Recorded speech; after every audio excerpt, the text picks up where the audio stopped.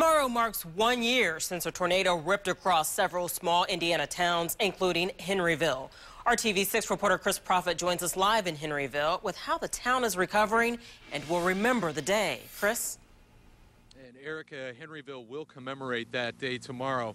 There'll be a celebration of the town's amazing recovery in 1 year, but also a solemn remembrance of the lives that were lost and those that were changed. But first, let's begin with this video, which really has come to symbolize the ferocity of that storm as it passed through southern Indiana. This is surveillance video of Henryville High School as it tore through that tornado through the high school, severely damaging the building.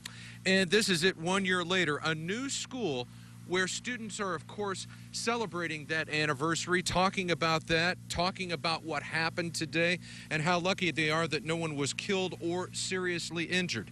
The tornado-packed winds of up to 175 miles an hour. It flattened parts of Henryville, and we're going to go right to that right now for you. This was Henryville High School nearly 1 year ago, and this is the school today. It's a Friday morning, the day before the small southern Indiana town acknowledges a sort of rebirth from tornado-ravaged to recovering. And you know what? It's okay if you cry, and it's okay if you're happy. In classrooms at the rebuilt high school nearly destroyed by a monster twister, students reflect on how far their school and town has come since March 2nd, 2012. We're all a lot closer together, and we just like to spend time with each other, and we're like a big family. There are rebuilt homes near others that appear untouched from a year ago. This is a work in progress after a single tornado packing winds of 175 miles per hour flattened parts of Henryville, New Pekin, Marysville, and Chelsea before crossing the Ohio River. 13 people died in Indiana, 22 in Kentucky.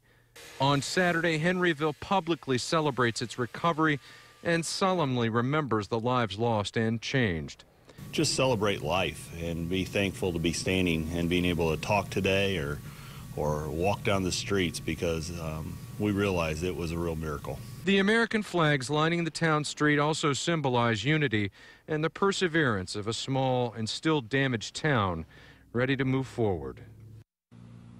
And that recovery effort is continuing. We've talked to a lot of people today. They certainly are talking about that celebration, because it is a part celebration that will happen tomorrow, but also the work that is still needed. And as we look around here, there is a lot of it left. Reporting live in Henryville, Chris Prophet, RTV6.